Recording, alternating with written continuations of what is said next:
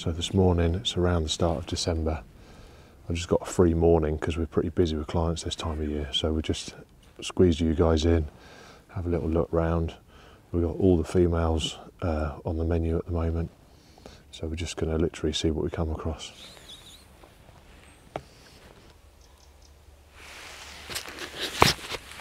Just coming down this hedgerow to the edge of the big wood. Just looking across there, there's a roe deer on its own, so it could be a roe buck on its own, or it could be a roe doe that never had any kids. Just keep heading down. Just bear that one in mind. We might be able to come round onto it, have a closer look. So I'm just trying to get a better look at that roe deer.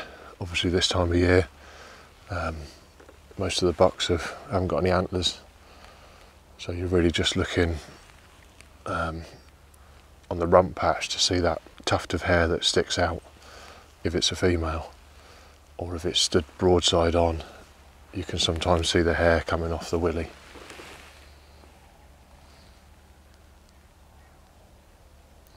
I reckon it, gut feeling is it's a roe buck, just looking at the size of its shoulders, and it's got a thick neck on it. Yeah, so I'm pretty sure that's definitely a roe buck that's cast its antlers. Looking across there, it's just turned its head, and against the light coloured cereal crop in the background with its head side on, I could see like the platform of where its pedicles were. Plus also, you just look at it there, like I say, it's on its own. It's got a good sized neck on it.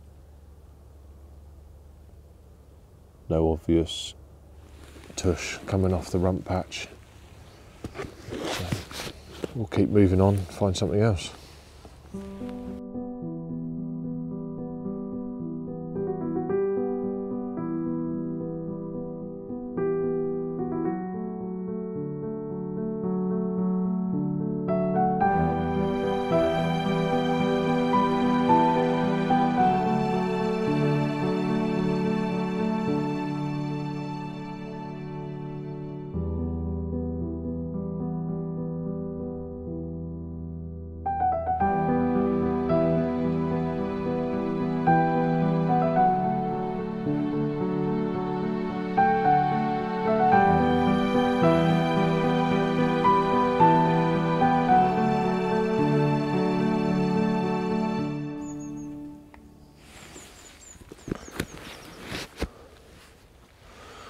Walking up the edge of the wood here to have a look on some more fields around the corner. And it's obviously really crispy and noisy on the frozen leaves, so it's been quite difficult to come up there being quiet. And there's a lot of pigeons in the edge of the wood, keep flying out as we're walking up, so obviously that might, you know, not spook the deer but draw their attention to the fact that something might be coming along.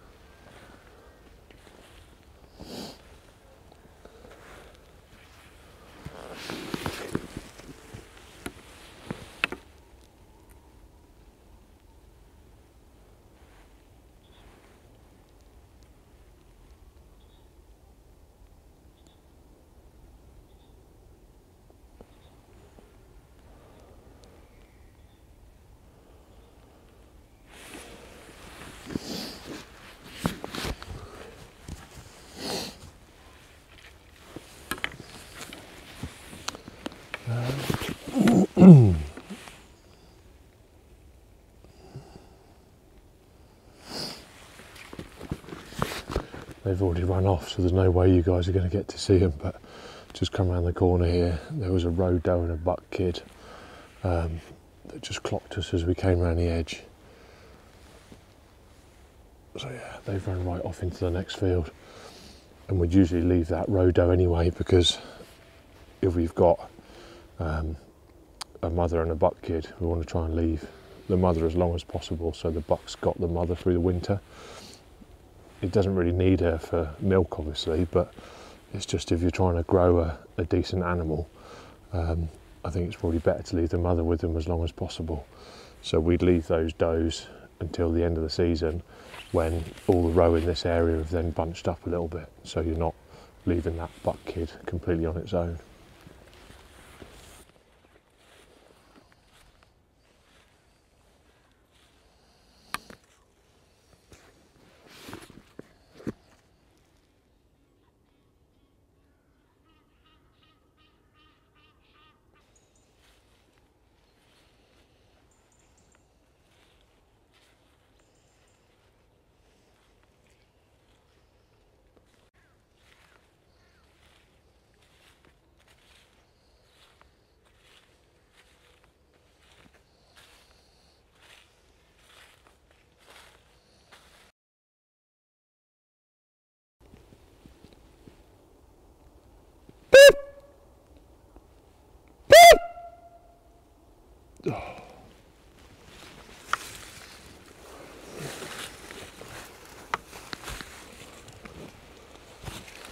Keep on it,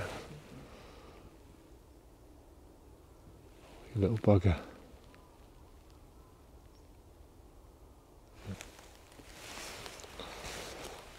So we were just cutting through the wood to cut across the field to go into the wood in another area, and just noticed a muntjac coming along the edge of the wood from left to right, so managed to get the rifle up on the sticks. It was a pretty picky shot through all the nettles that were there, so about 60 metres, and then we just reloaded and we're just about to move on, and another one came through, but it never stopped. There's another one there now.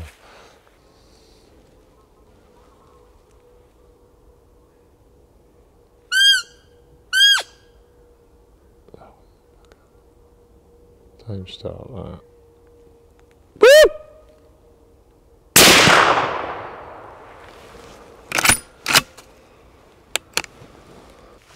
Well, I don't even know where we're up to now.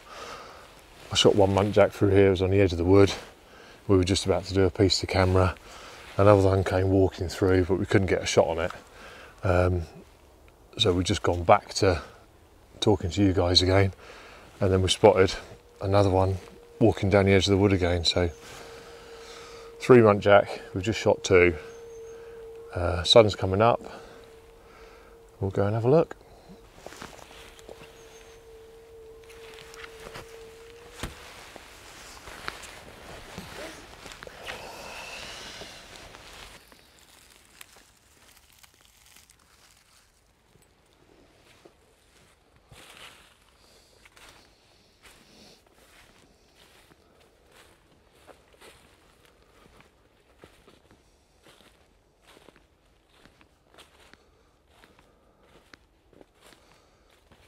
Good, that's the second one down. Go and find the first one. And here's the first one.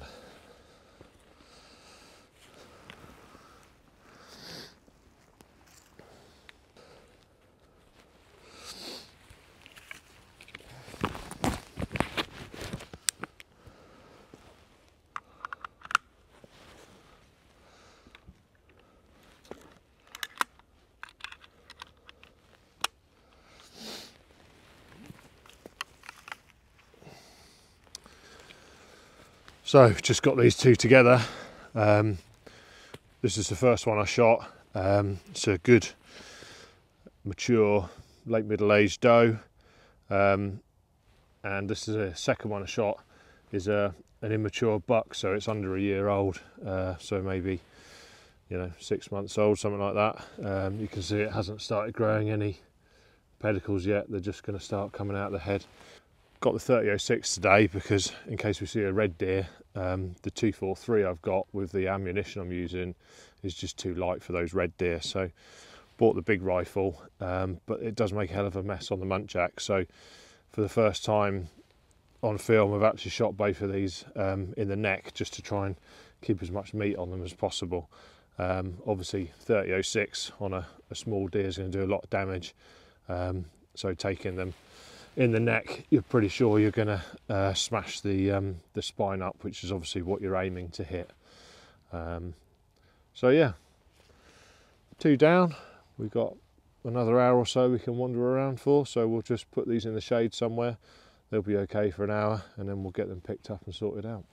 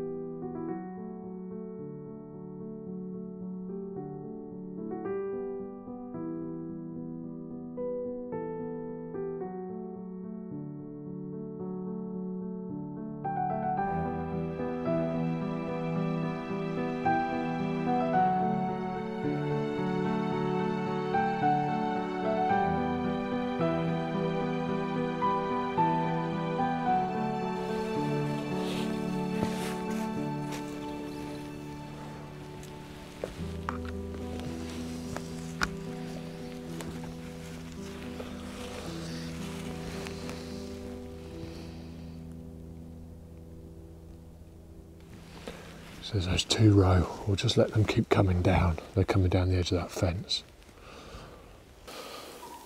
So we just got a roe doe and a buck coming down the ride towards us.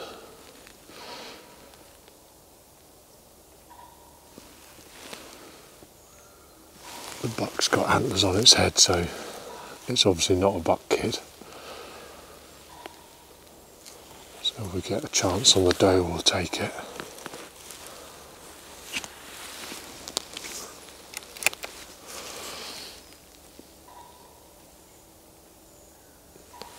...140 metres.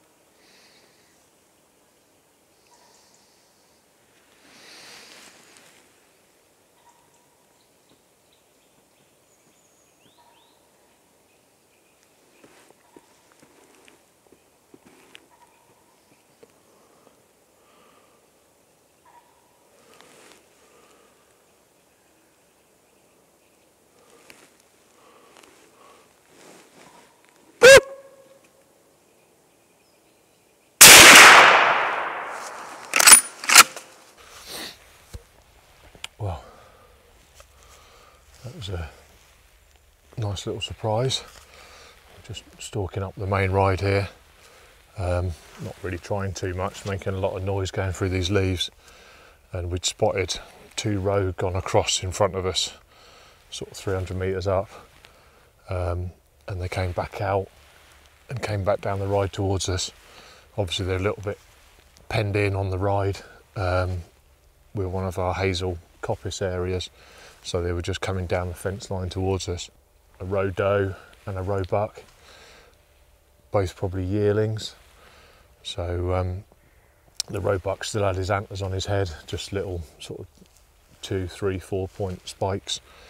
So obviously we just taken the roe doe and left the roe buck to go off Just got to remember all deer, the old ones, cast their antlers first, so the younger ones actually have them on a lot longer. So that very first roebuck we saw in the field this morning, that was an old one, so it already cast its antlers. And then this young buck we've just seen with this doe, he'll cast, well, any time now basically.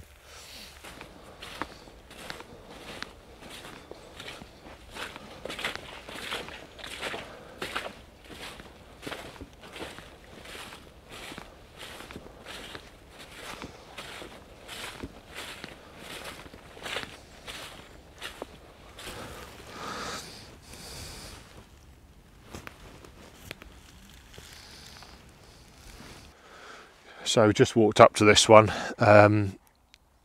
again because I've got the 30-06, it was nice and close.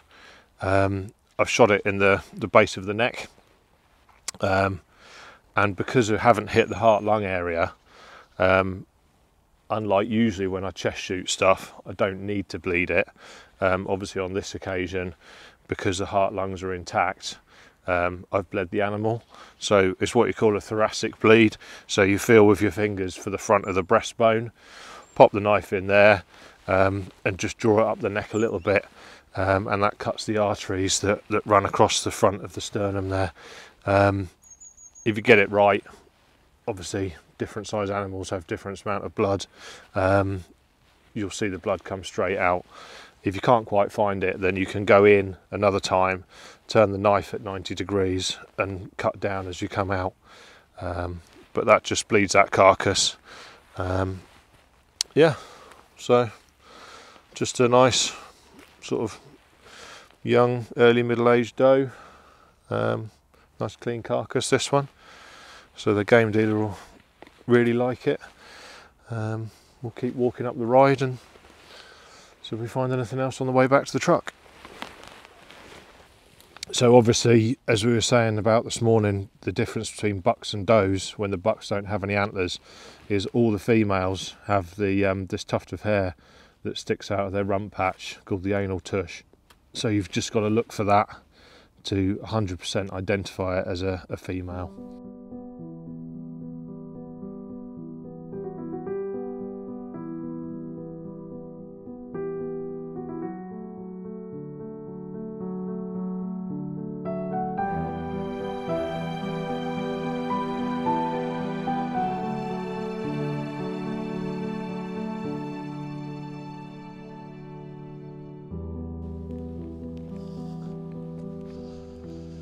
Well, there we go. It's now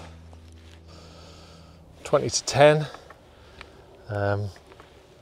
The frost's just starting to defrost a bit. That mud that was nice and hard is now going back to sludge again. So before it gets too soft, we'll just razz around and pick up those 3 deer and get them back to the larder. And I'm stalking with a client this afternoon.